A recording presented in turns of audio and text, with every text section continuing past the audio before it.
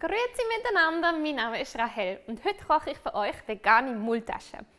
Oh, Moment. Maultaschen sind ja gar nicht ein Schweizer Rezept, sondern kommen aus dem Schwabenland. Und den Dialekt, den kann ich leider nicht. So, nun zurück zu den Maultaschen.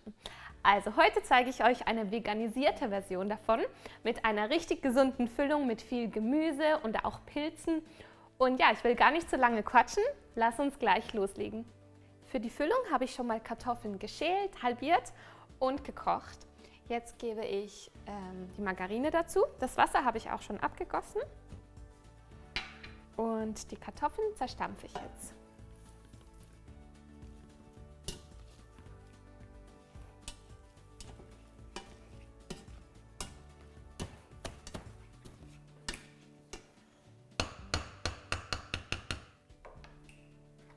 Als nächstes brate ich das Gemüse an. Das ist der weiße Teil von der Frühlingszwiebel und den grünen Teil, den habe ich in Ringe geschnitten und der kommt später dazu, damit er nicht verbrennt.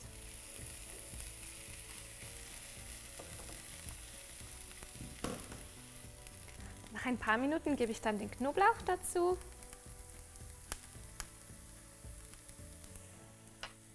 Die klein geschnittenen Champignons, Stangensellerie,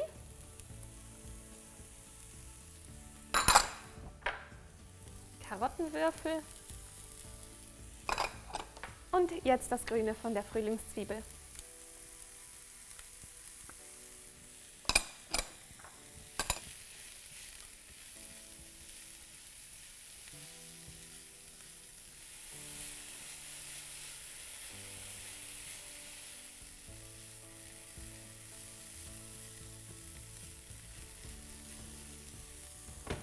So, nach etwa 5 Minuten gebe ich den Pfanneninhalt zu den Kartoffeln in den Topf.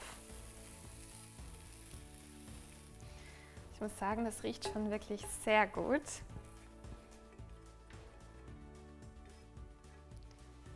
Jetzt kommen hier noch Sonnenblumenkerne dazu. Die geben der Füllung noch so einen angenehmen Biss. Dann eine Prise Muskat. Räuchersalz.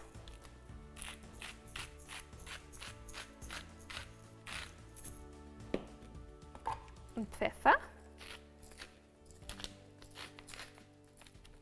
Die Stärke in den Kartoffeln hilft, dass die Masse so ein bisschen kompakt bleibt, also auch zusammenklebt.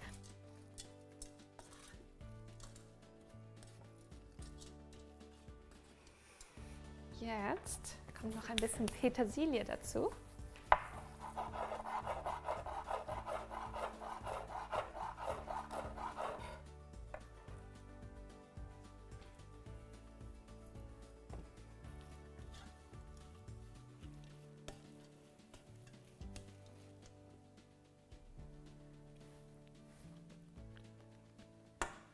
Perfekt. Den Teig für die Maultaschen habe ich natürlich selber gemacht. Den habe ich schon vorbereitet und der war jetzt 1 Stunde lang im Kühlschrank. Die genauen Zutaten und auch die Mengen, das findet ihr im Rezept, das ist unten verlinkt. Jetzt gebe ich etwas Dinkelmehl auf die Arbeitsfläche.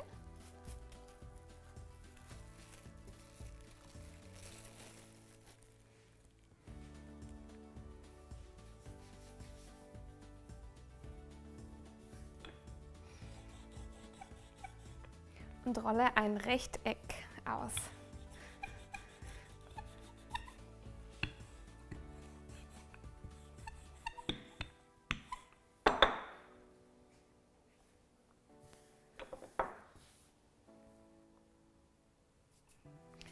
Den Teig gebe ich jetzt durch eine Pastamaschine.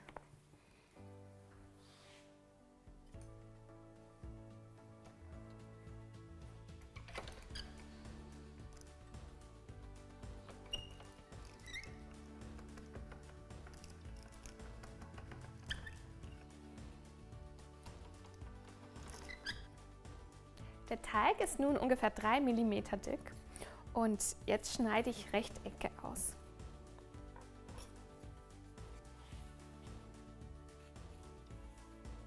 Die Rechtecke, die ich hier ausschneide, die sind 12 x 9 cm groß.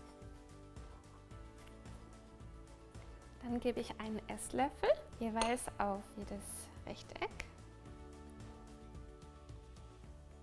Und so, dass auf beiden Seiten 1 cm Platz ist. Klassisch macht man ja die Maultaschen so, dass man ein langes Stück Teig ausrollt und dann die Füllung darauf verteilt.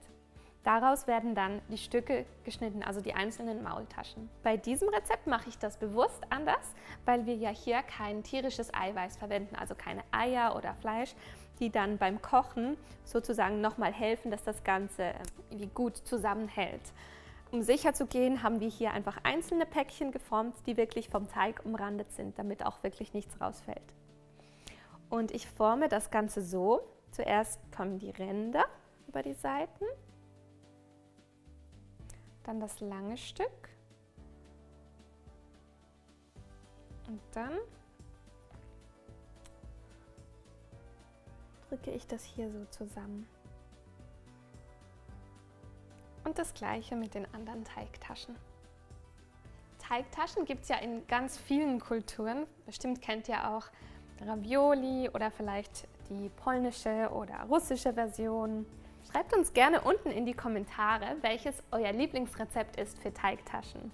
Ihr findet übrigens auch auf unserer Webseite verschiedene Rezepte für Ravioli. Hier drüben habe ich schon mal die Gemüsebrühe zum Kochen gebracht, etwas Salz dazu gegeben und jetzt kommen die Maultaschen hier rein. Hier stelle ich auch noch die Hitze etwas runter, sodass es nicht zu sehr kocht. Je nach Größe der Pfanne wollt ihr die Teigtaschen vielleicht in mehreren Portionen machen, so wie ich das jetzt hier mache.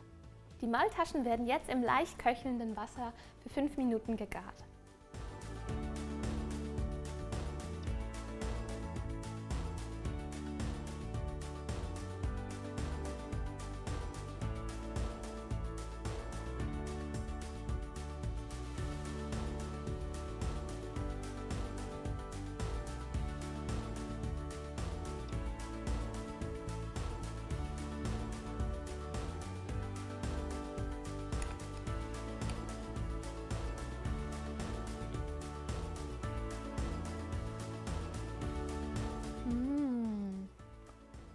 Wirklich einwandfrei, ein tolles Rezept für Maultaschen.